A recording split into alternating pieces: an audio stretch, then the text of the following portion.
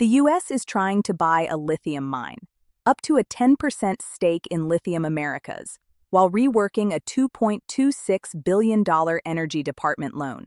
Why? Thacker Pass in Nevada is the largest lithium deposit in America. The stock jumped about 65% in a day. Think what that means: securing battery metals at home, not overseas.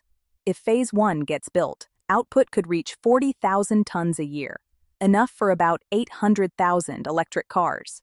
But big caveats remain: a new clay extraction process, costly construction, community pushback, and wild lithium prices.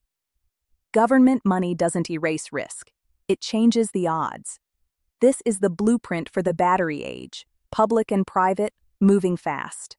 This analysis was created with Flash. This is not financial advice.